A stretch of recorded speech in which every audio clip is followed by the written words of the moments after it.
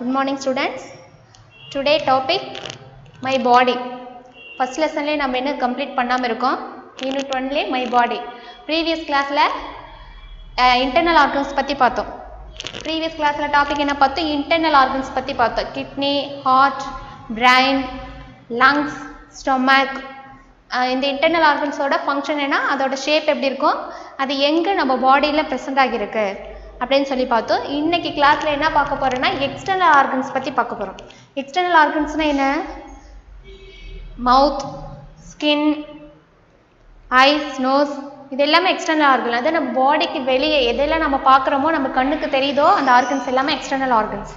சரி, இந்த எக்ஸ்டர்னல் ஆர்கன்ஸை எப்படி நம்ம பாதுகாப்பாக வச்சுருக்கணும் அப்படின்னு சொல்லியிருக்காங்க. அந்த ஆர்கன்ஸ் பற்றி சொல்லியிருக்காங்க. ஃபஸ்ட்டு என்ன சொல்லியிருக்காங்க? Teeth and it's types. Teeth and it's types. நமக்கு டீத் இருக்கா, பல் இருக்கா? நம்ம பிறக்கும் போதே பல் வந்துடுதா நமக்கு? இல்லை.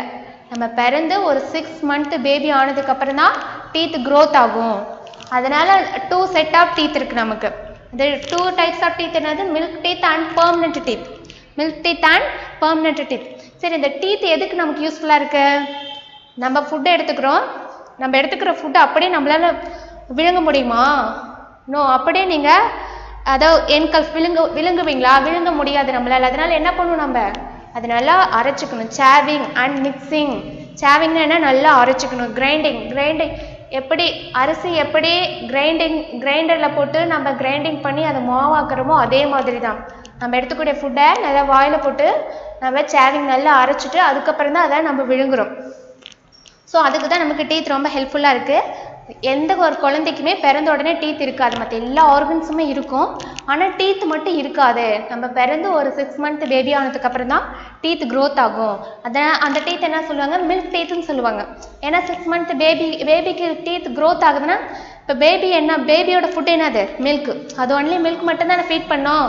ஸோ அந்த மில்கை ஃபீட் பண்ணி அந்த மில்கில் இருக்கக்கூடிய அந்த மினரல்ஸ் தான் இங்கே நம்மளோட மவுத்தில் படிஞ்சு அப்படியே டீத்தை க்ரோத் ஆகும். நம்ம பிளட்லேயே மிக்ஸ் ஆகி ரத்தத்துலேயே மிக்ஸ் ஆகி அதனுடைய கால்சியம் மினரல்ஸ் பெரிய கிளாஸ் போனீங்கன்னா படிப்பீங்க. கால்சியம், பாஸ்பரஸ், இந்த மெக்னீசியம், இந்த மினரல்ஸ் எல்லாம் சேர்ந்து தான் டீத்தாக க்ரோத் ஆகும். ஸோ இப்போ அந்த மில்க் டீத்து குழந்தையா 6 month பேபியாக இருக்கும்போது மில்க் டீத்து க்ரோத் ஆகுதுல்ல, அதோட நம்பர்ஸ் என்னென்னா 20. அதோட நம்பர்ஸ் என்ன? 20. இந்த மில்க் டீத்து இது வந்து டெம்பரவரியாக தான் இருக்கும். நீங்கள் ஒரு 2nd standard நீங்கள் 1st standard முடிச்சு 2nd standard வந்துட்டிங்கன்னா பாருங்கள், உங்களோட டீத் உங்களுக்கு ஃபால் ஆகும், பல் விழுந்துடும். அந்த மில்க் டீத் இருக்கு இல்லையா, அந்த மில்க் டீத்தை எல்லாமே விழுந்துட்டு நமக்கு புதுசாக ஒரு 2nd set ஆஃப் டீத்தை தான் 2வது முறையாக நமக்கு டீத்து க்ரோத் ஆகும். அந்த டீத் என்ன சொல்லுவாங்க? Permanent teeth. அந்த டீத்தை 2nd set ஆஃப் டீத்து. ஏன்னா ஏற்கனவே ஃபர்ஸ்ட் செட் முளைச்சி அது விழுந்துருச்சு, திரும்பவும் 2nd time க்ரோத் ஆகிறதுனால அது வந்து 2nd set ஆஃப் டீத். அந்த டீத் எத்தனை இருக்கும்? 32 பல்லு இருக்கும். நமக்கு 32 பல்லு இருக்கும் 2nd set of teeth. 2nd set of teeth fall ஆனிச்சுன்னா, 2வது விழுந்து முளைச்ச பல்லு திரும்ப விழுந்துருச்சுன்னா நமக்கு முளைக்காது. திரும்ப மறுபடியும் நமக்கு அந்த பல்லு முளைக்காது. 2nd set ஆஃப் டீத் வந்து பெர்மனன்ட் டீத். அது பெர்மனண்ட்டாக அந்த டீத் மட்டும்தான் நம்மளோட லைஃப் லாங் வரைக்கும்.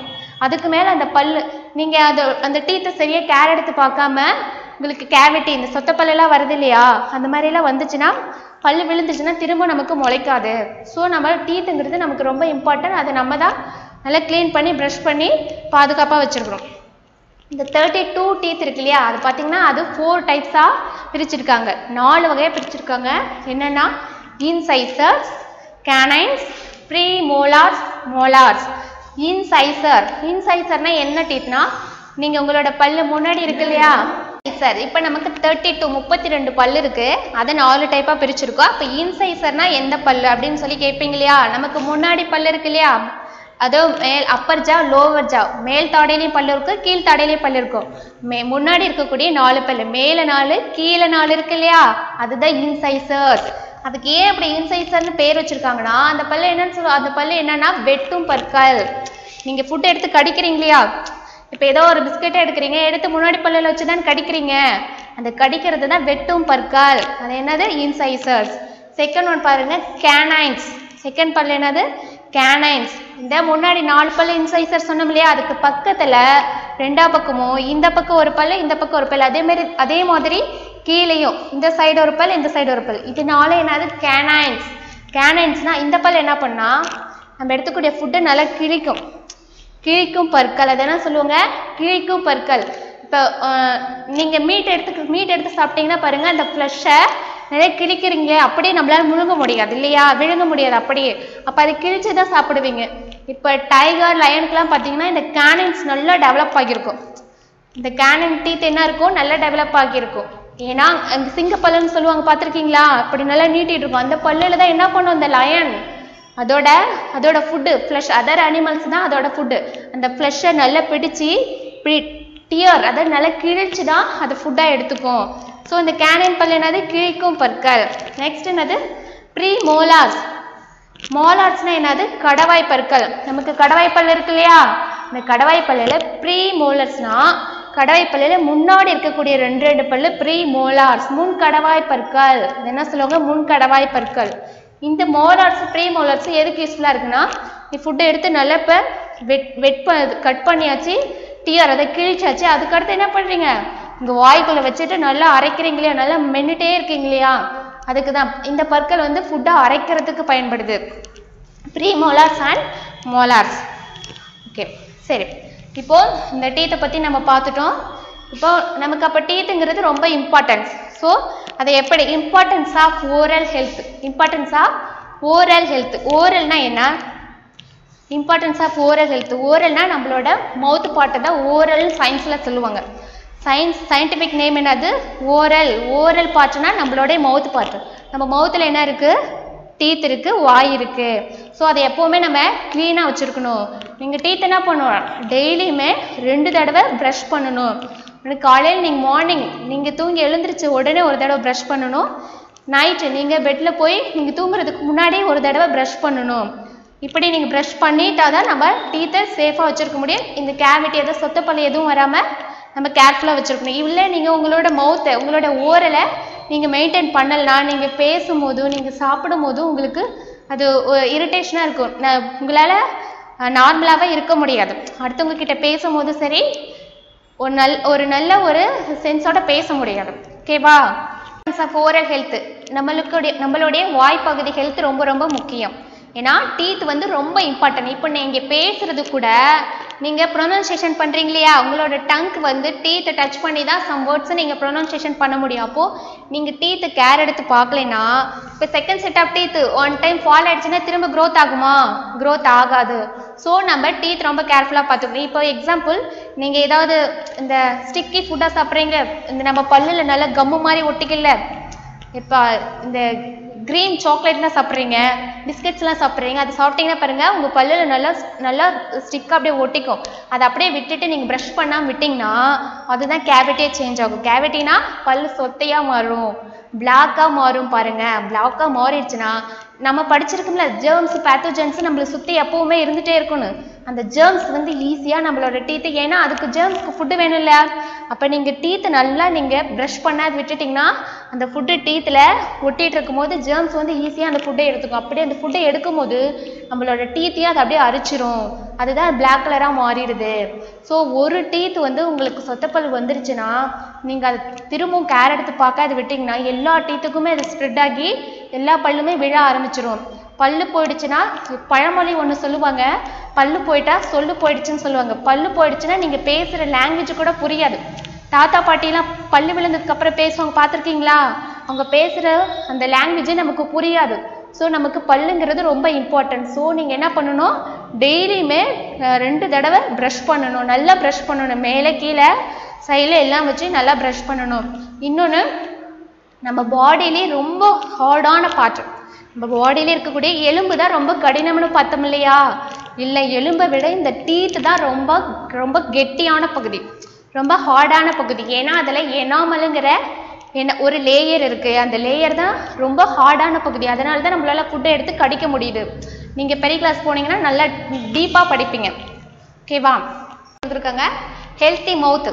நம்மளோட மவுத் எப்படி ஹெல்த்தாக மெயின்டைன் பண்ணணும்னா, நான் முன்னாடி சொன்னதே தான் சொல்லியிருக்காங்க, brushing teeth, eating healthy food. Healthy ஃபுட்டை மட்டும்தான் நீ ஈட் பண்ணணும். நம்ம பேக்கரி ப்ராடக்ட்ஸ், நீ ஐஸ்கிரீம்ஸ், கேக்ஸ், சாக்லேட்ஸ் இதெல்லாம் அவாய்ட் பண்ணணும்னு சொல்லியிருக்காங்க. All regular dental checkup.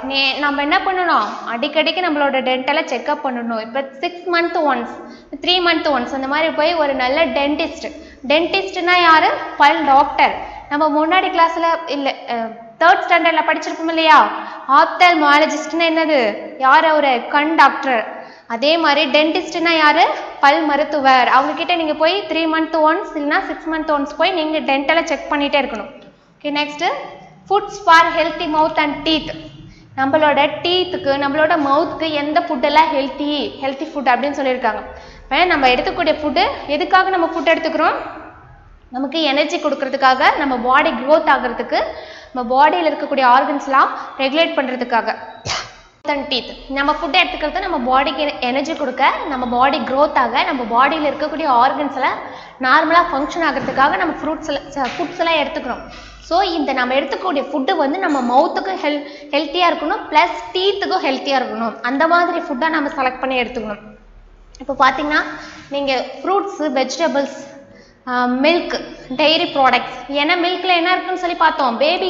நம்ம பேபியாக இருக்கும் போதே நம்ம ஃபஸ்ட்டு ஃபுட்டு என்னது? நம்மளுடைய ஃபஸ்ட்டு ஃபுட்டு என்ன? மில்கில் என்ன அயன் இருக்குன்னு பார்த்தோம்? கால்சியம் அயன் இருக்குன்னு பார்த்தோம். கால்சியம் அயன் எதுக்கு ஹெல்ப்ஃபுல்லாக இருக்கு? நம்மளுடைய milk, phone and teeth growth ஆகிறதுக்கு கால்சியம் அயன் ஹெல்ப்ஃபுல்லாக இருக்குது. ஸோ நம்ம மில்க்கு அண்ட் மில்க் ப்ராடக்ட்ஸ், அதாவது கீ, பட்டர், கர்ட், இந்த மாதிரி மில்க் ப்ராடக்ட்ஸும் நம்ம ஃபுட்டாக எடுத்துக்கணும்.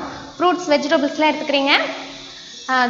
ஃப்ரூட் ஜூஸ் எடுத்துக்கிறீங்க. நீங்கள் அந்த sugar juice, some drinks, soft ட்ரிங்க்ஸ்லாம் எடுத்துக்குவீங்க இல்லையா? அதுக்கு பதிலாக நம்ம என்ன பண்ணலாம்? ஃப்ரூட் ஜூஸ் எடுத்துக்கலாம். ப்ளஸ் இந்த சாக்லேட், ஐஸ்கிரீம், கேக் இதெல்லாம் என்ன பண்ணணும்? அவாய்ட் பண்ணிக்கணும்.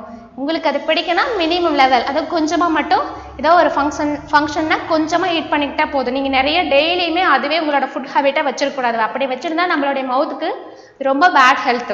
Okay, next taking care of mouth and teeth. திரும்பவும் அவங்க இதே தான் சொல்லியிருக்காங்க. நம்மளோட மவுத் அண்ட் டீத்தை எப்படி டேக் கேர் எடுத்து பார்த்துக்கணுன்னு. நம்ம ப்ரஷ் பண்ணுறோம் இல்லையா? அந்த ப்ரஷ்ஷை வந்து 3 months ஒன்ஸ் நம்ம அதை சேஞ்ச் பண்ணிகிட்டே இருக்கணும். ஒரு ப்ரஷ்ஷை 3 months மட்டும்தான் நம்ம யூஸ் பண்ணணும். அதுக்கு மேலே அதே ப்ரஷ்ஷை வச்சு நம்ம யூஸ் பண்ணக்கூடாது. டெய்லி 2 தடவை ப்ரஷ் பண்ணணும்னு சொல்லியிருக்கோம். டென்டிஸ்ட்டை போய் செக் பண்ணிக்கணும். இன்னொன்று neem tooth brush. Neem tooth ப்ரஷ்னா என்ன? இது வந்து இந்த சயின்டிஸ்ட்லாம் வந்து ரிசர்ச் பண்ணியிருக்கிறாங்க. நம்ம இந்தியாவில் வில்லேஜில் பார்த்தா நிறைய பீப்புள் நீம் டீத் ப்ரஷ்ஷை தான் யூஸ் பண்ணுவாங்க. நீம் தெரியலையா? வேப்பங்குச்சி தெரியும் இல்லையா? நீங்கள் பார்த்துருக்கீங்களா? உங்கள் கிராண்ட்மாலாம் பாருங்கள், அவங்க ப்ரஷ் பண்ணுறதை விட மோஸ்ட்டாக வேப்பங்குச்சி தான் ப்ரஷ்ஷாக யூஸ் பண்ணுவாங்க. அந்த நீம் டீத் ப்ரஷ்ஷை யூஸ் பண்ணுறதுனால எப்படி இருக்குன்னா, நம்மளோட டீத் வந்து ஒயிட்டாக நல்லா பிரைட்டாக இருக்குது. அப்படி ஸ்மைல் பண்ணும்போது அது பார்க்குறதுக்கு ரொம்ப உங்களுக்கு பியூட்டிஃபுல்லாக இருக்குது. அந்த கம்ஸ், இந்த பல் ஈரல் இருக்கு இல்லையா? அந்த ஈரலுக்குலாம் அது ரொம்ப ஸ்ட்ரென்த்தாக ஹெல்த்தியாக இருக்குன்னு அவங்களோட ரிசர்ச்சில் கண்டுபிடிச்சிருக்காங்க. ஸோ நம்ம நீம் ட்விக், அது அந்த வேப்பங்குச்சி இருக்கு இல்லையா? நீம் ட்விக் அதையே நம்ம ப்ரஷ்ஷாக யூஸ் பண்ணுறது நமக்கு ஹெல்ப்ஃபுல், நமக்கு அது யூஸ்ஃபுல்லாக இருக்கும் அப்படின்னு சொல்லியிருக்காங்க. சரி, ஓகே, இன்றைக்கி டாபிக் எக்ஸ்டர்னல் ஆர்கன்ஸ் போதும். எக்ஸ்டர்னல் ஆர்கன்ஸில் நம்ம மவுத் அண்ட் டீத் கேரை பற்றி தான் அவங்க கொடுத்துருக்காங்க. நெக்ஸ்ட் கிளாஸில் நம்ம good touch, bad touch and don't touch பற்றி பார்க்கலாம். இப்போ நம்ம ஆக்டிவிட்டி புக்கில் கொஞ்சம் ஹோம்ஒர்க் கொடுக்குறேன். நீங்கள் அதை கரெக்டாக ரீட் பண்ணிவிட்டு அதை எழுதணும். Science activity book page number 5, Roman letter 5. How to protect your heart. உங்களோட ஹார்ட்டை எப்படி நீங்கள் பாதுகாப்பாக மெயின்டைன் பண்ணுவீங்க அப்படின்னு சொல்லிட்டு அவங்களே பாருங்கள் 5 steps கொடுத்துருக்காங்க. அந்த 5 points நீங்கள் ரீட் பண்ணி 2 times எழுதணும். கண்டிப்பாக இதை ரீட் பண்ணி 2 times எழுதணும். கண்டிப்பாக இந்த கொஸ்டின் எக்ஸாமில் கேட்பாங்க. ஓகே, நெக்ஸ்ட் பாருங்கள், ரோமன் லெட்டர் 6 பாருங்கள். What are these?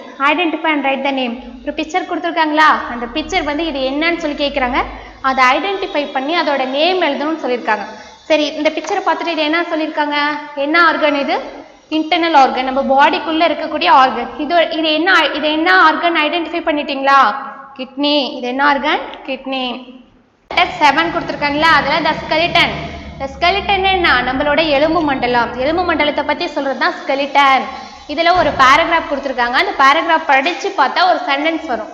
இது உங்களுக்கு கொஞ்சம் நீங்களே எழுதுறதுக்கு ஹார்டாக இருக்கும். அதான் மேமோட ஹெல்ப் இல்லாமல் உங்களால் படித்து என்னென்னு அண்டர்ஸ்டாண்ட் பண்ணிக்க முடியாது. நம்ம டேரெக்டாக நம்மளோட ஸ்கூலுக்கு வந்ததுக்கப்புறம் கிளாஸில் இதை பற்றி டேரெக்டாக நான் உங்களுக்கு எக்ஸ்பிளைன் பண்ணி என்னென்ன ஆன்சர் கொடுக்குறேன். நெக்ஸ்ட்டு அதில் பி செக்ஷன் நீங்கள் தான் இப்போ எழுதுறீங்க. இப்போ நம்மளோட ஹியூமன் பீங்ஸுக்கு நமக்கு ஸ்கெலிட்டல் சிஸ்டம் இருக்கா? அதாவது எலும்பு மண்டலம் இருக்கா? அதே மாதிரி அனிமல்ஸ்க்கு இருக்குது. இப்போ எந்த அனிமல் ஏன்னா ஸ்கெலிட்டல் சிஸ்டம் என்ன பண்ணுது நமக்கு எல்லாத்துக்குமே ஷேப் கொடுக்கறது ஸ்கெலிட்டல் சிஸ்டம் தான். அனிமல்ஸாக சரி ஹியூமன் பீயிங்ஸ் அதர் ஆர்கன்ஸ் எல்லாத்துக்குமே ஷேப் கொடுக்கறது ஸ்கெலிட்டல் சிஸ்டம். ஸோ அவங்க என்ன பண்ணியிருக்காங்க 8 பிக்சர் கொடுத்துருக்காங்க. அந்த 8 பிக்சரில் பார்த்தீங்கன்னா அந்த ஸ்கெலிட்டல் சிஸ்டம் மட்டும் தான் கொடுத்துருக்காங்க. அதாவது அந்த எலும்பு மண்டலத்தை மட்டும் தான் கொடுத்துருக்காங்க. அந்த ஷேப்பை வச்சு நீ அதை என்ன அனிமல்னு சொல்லி நீ ஐடென்டிஃபை பண்ணணும். இதுதான் உன்னோடைய ஆக்டிவிட்டி. ஃபர்ஸ்ட் ஒன் பாருங்க. First one picture. இப்போ இது என்ன அனிமல்? கவ். இது என்ன பிக்சர்? இந்த ஸ்கெலிட்டல் சிஸ்டம் இந்த எலும்பு மண்டலத்தை பார்த்தோன்னே அதோட ஷேப் வச்சு நீ கண்டுபிடிச்சிட்டீங்க இல்லையா? கவ். செகண்ட் ஒன் என்னது? ஃபிஷ். தேர்ட் ஒன் பிக்சர் என்ன? ஃபிஷ்ஷோட ஒரு வகைப்பாடு ஒரு category shark fish. Third one என்னது? தேர்ட் பிக்சர் என்னது? ஹார்ஸ். குதிரை ஷேப் தெரியுதா? ஓகே. ஃபோர்த் ஒன் பாருங்க. ஃபோர்த் ஒன் என்ன? ஃப்ராகோட ஸ்ட்ரக்சர் தெரியுதா? ஓகே. ஃபிஃப்த் பாருங்க. ஃபிஃப்த் பிக்சர் என்னது? இது எங்க பார்த்துருக்கீங்க? நம்ம வீட்டில் வால்ல இருக்கும் பார்த்துருக்கீங்களா? பல்லி சொல்லுவாங்களே தமிழ்ல லிசார்ட். என்னது? Lizard. Sixth picture snake. Seventh picture crocodile முதலை பார்த்துருக்கீங்க இல்லையா? எய்த் பிக்சர் நெருப்பு கோழி. மிஸ்டேக் பண்ணிட்டேன் மேம், ஒரு மிஸ்டேக் பண்ணிட்டேன். என்னன்னு பாருங்க. சிக்ஸ்த் பிக்சர் என்ன சொன்னேன் நான்? ஸ்னேக்குன்னு சொன்னா அது தப்பு. ஸ்னேக் கிடையாது.